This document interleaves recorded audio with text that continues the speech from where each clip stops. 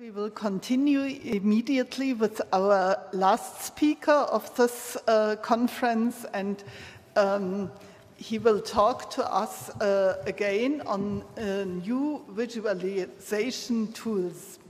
Greg Prickman is the Eric Weinman Librarian and Director of Collections at the Folger Shakespeare Library, where he is responsible for managing all aspects of the library collections, including curation and acquisitions, public and technical services, conservation, and digitizing. He will talk to us on the Atlas of Early Printing, an online resource built with GIS tools. And I think, after having listened to Alex, we are extremely curious on what you can tell us on the Atlas of Printing. Thank you very much. And of course, thank you to Christina and the organizers of this conference for the invitation to be here with you today. I'm going to begin in January 1940, when Frederick Goομμ replied to a query regarding book distribution. He wrote, "If, on the other hand, you mean distribution in the 15th century, I am unable to help you. Little is known about the book trade during the century, and to attempt a generalization is hazardous." At the time, Goff was assistant to Margaret Bingham Stillwell as she compiled the massive bibliography Incunabula in American Libraries, a Second Census, which was then just on the verge of publication. It is perhaps fitting to revisit Goff during this week when our knowledge of the book trade of the 15th century has increased substantially. The tools that have enabled that knowledge have been built in part on the foundation laid by Stillwell and Goff. In my case, the tool I have built upon their work involves mapping data. But what is the data and where is it from? I hope this paper will provide a suitable bookend to the conference by examining some of the early forms of the data that we have this week witnessed being expanded into dynamic new forms. In 2006, I began work on a project I called the Atlas of Early Printing, which began as an attempt to bring traditional mapping of 15th century printing into a digital format. The spread of printing is one of the most frequently depicted aspects of the era to be shown with maps, and the Atlas was designed to animate mapping that had previously been static. The first version of the Atlas went online in 2008 and fulfilled its purpose to introduce the basic concepts underlying the early development of printing to a non-scholarly audience. A second version of the Atlas was released in 2013. This version added a layer depicting the development of printing using data extracted from ISTC. This layer was named Output by Location, which placed a circle on the map corresponding to the number of editions printed in that location in the year or range of years selected.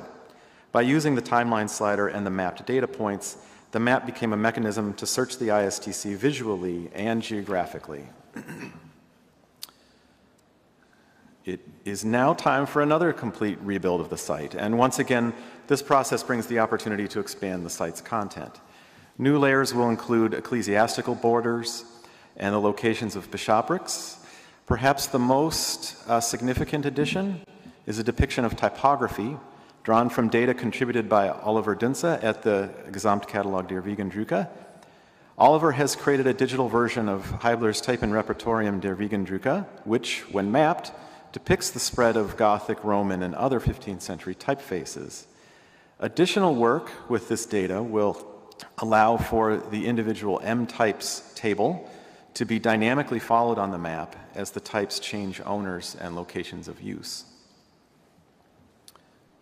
The map that is currently on display in the exhibition over at the Carrère, showing the present-day locations of incunables around the world, will also be available in the new Atlas, expanding once again the site's functionality as a visual search engine for ISTC data. My goal for the Atlas as it enters its second decade of development is for it to become a more open, expandable, even experimental site, one that is responsive to user input and capable of being modified to correct errors and add new information at a greatly increased rate.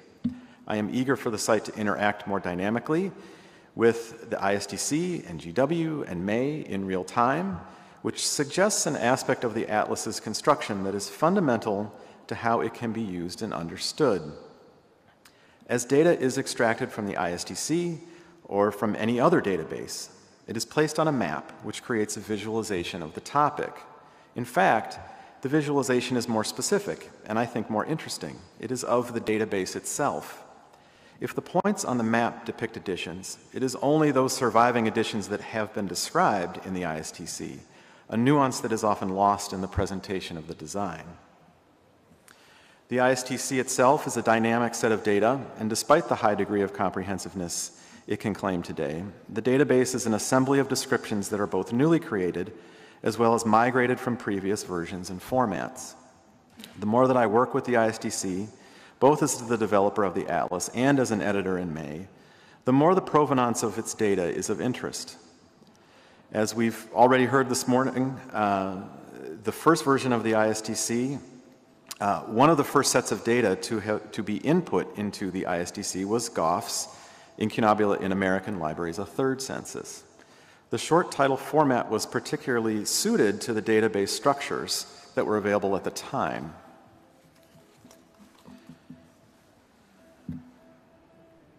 The ISTC depends not just on Goff, but also on the work of Margaret Bingham Stillwell, whose Incunabula in American Libraries, the Second Census, published in 1940, created the descriptive format that was then perpetuated by Goff.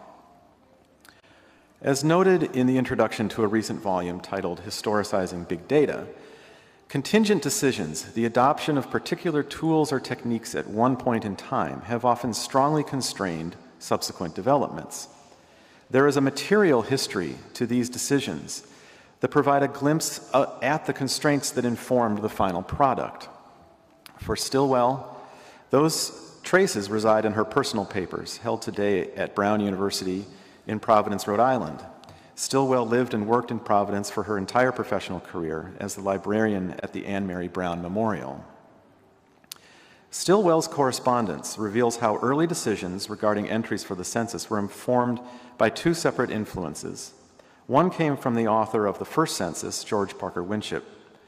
The second was the work of the Gesamtkatalog der Wiegendrucke, which had just established itself as the leading international project to describe the printed output of the 15th century. The constraints of her time influenced these decisions as well, as the world transformed around her during the 16 years she was actively engaged with the project. At the beginning, American-German cooperation on describing and identifying incunabula held the promise of a rapid transformation of knowledge. By the end, in 1940, the world was at war. It was Stillwell's suggestion to take over the revisions of the first census, and Winship responded in December 1924 with support and suggestions. He refers to the bulk of the material, the boxes of cards from which the manuscript for printing was compiled. He handed these over to Stillwell and recommends she start a new file on cards or slips to be kept in covers for all data that comes to you. As plans progressed, he continued to consider the decisions Stillwell would face. The immediate census question, I think, is detailed form of entry, the most information that is not to be had elsewhere in the most compact form.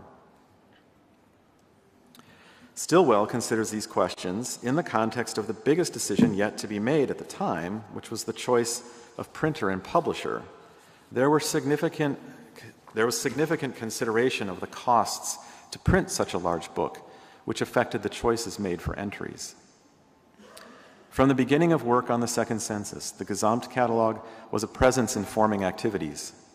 The early output of the GW provided guidance and also caused Stillwell and Winship to differentiate their project in the eyes of their colleagues, who often saw two large-scale bibliographic undertakings proceeding on parallel lines. In 1926, over a year after beginning the project, Stillwell wrote to Winship with her rationale for why the Second Census would not threaten to make the GW incomplete, with her primary reason being the GW is a catalog of books, not a census of copies.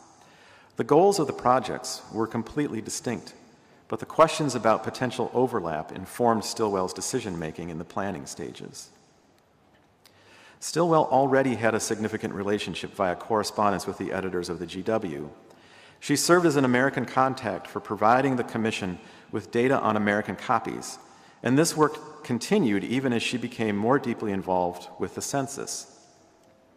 Stillwell's diary from July 7th, 1931 records the last of the B's from census files copied and forwarded to the Gesamt catalog for the forthcoming Volume 5. She was particularly concerned to follow the GW's lead in terms of data formatting to ensure compatibility. In 1932, she traveled to Germany to visit the headquarters of the GW at the State Library in Berlin.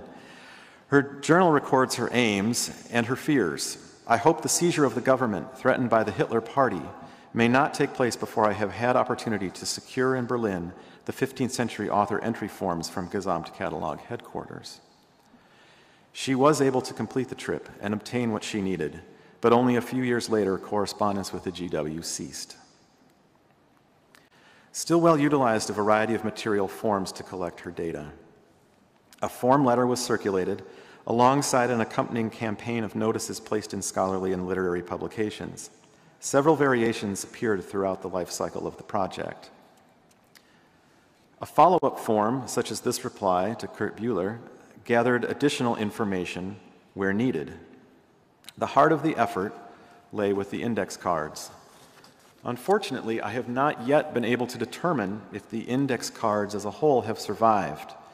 What we have now are those cards that crept into other portions of her papers and were saved. These do at least demonstrate the form that data collection took. What we now recognize as a short title format emerges from the brief entries contained on the cards. Stillwell also employed a wide variety of lists and charts to track the constant flow of information arriving in Providence. The Second Census was published in 1940, and it was not long after that efforts to continue compiling locations of copies began. Stillwell revised the last request form to continue data collection. Frederick Gonapraw eventually undertook the third census, published in 1964. The few changes made to Stillwell's system included a new numbering sequence, which became a standard reference and provided the model for numbering within the ISTC. Gonapraw and Stillwell enjoyed a warm correspondence through the years. He was always F. Richmond to her, and he would send postcards during his travels. One of these came from London in 1980 and reported on a new project Goff had witnessed. It was interesting to see Census 3 as a computer printout so far through L. It has possibilities for Census 4. Lottie Hellinga inquired after you. Thus, two women are linked through Goff, one who created structures of description that proved solid enough to serve as a model for another, who began its transfer to electronic form. A project such as the Atlas of Early Printing is designed to provide an easy-to-understand visual interpretation of a complex subject. But rather than existing as a site that presents a highly selected, curated view of a topic, it can evolve to accommodate a diversity of views from multiple sources of data. The ability to overlay and interact with these different data sets allows geography to be the unifying visual factor between disparate groups of data. A more robust exploration of the development of the Gesamt catalog structures and how the Commission and Stillwell collaborated is still to come and will illuminate the thought underlying the systems that we continue to develop today. Thank you.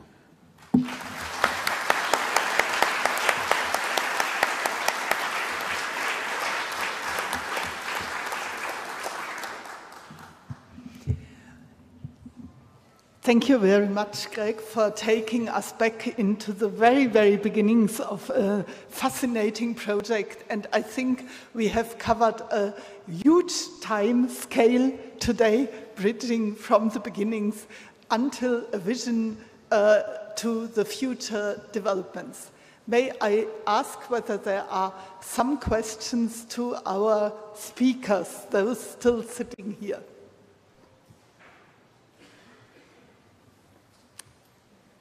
I do fully understand that after 3 days of intense labor, you feel a bit exhausted. So you leave the floor to me to say that even with these last presentations, we can see how much we build on people, on developments, on material resources, and that this is a huge and living network which is there to serve research, to trigger new questions, and to allow us to deepen our knowledge on the cultural heritage issue in a very, very large sense.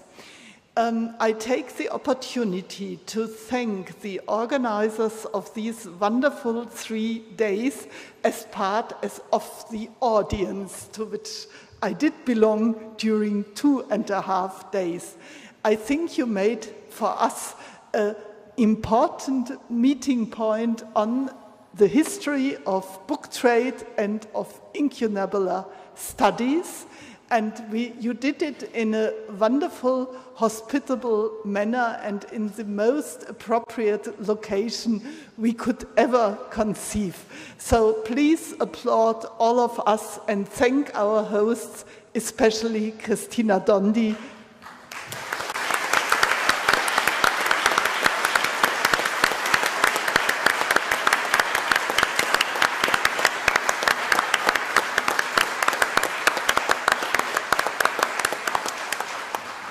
A special word of thanks is due, I think, to all those who are beyond the scenes and behind the curtain.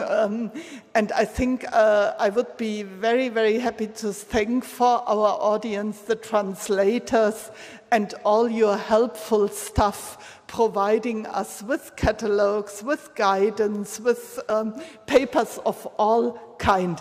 These people are sometimes forgotten, but no conference would live without them. So please thank them with me.